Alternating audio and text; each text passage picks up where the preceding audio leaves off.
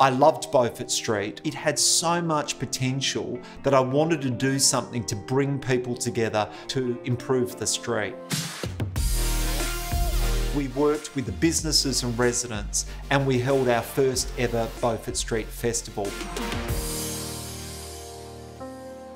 It wasn't just about the festival, we were also keen about improving the amenity of the area. It was people and businesses taking ownership of ideas and driving them themselves.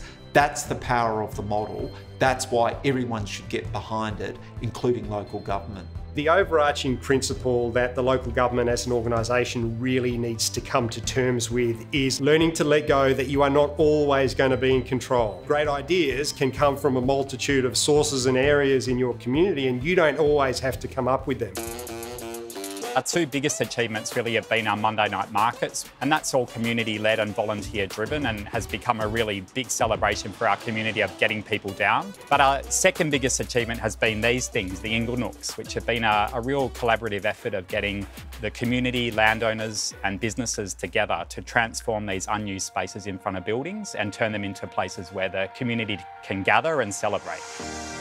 The vision of Vic Park Collective is to make the town uniquely awesome, encourage people to spend time in the area. There's nowhere else in the world like Vic Park. It's got a really, really strong community that's very passionate about making sure that everyone's connected and sustainable. It's really helped me grow as a person with my time on the Mount Hawthorn Hub. When I started, I was nervous little Nellie that didn't think that I had much to offer, and I left there feeling so confident and capable that I could get out into my community and that everyone can. It's the best thing I've ever done. It was great. We had a bunch of town teams springing up all over the place, and they weren't talking to each other. They were repeating the same mistakes, and we started talking about, well, how can we help? What we decided was to come up with a new organisation called Town Team Movement.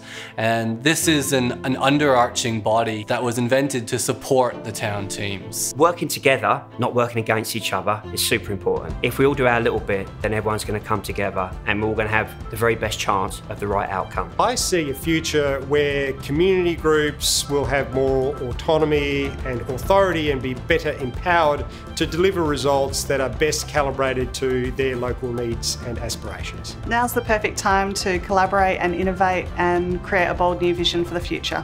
Town teams are an incredible opportunity to shake things up in our community and make them actually a better place to live, work and play.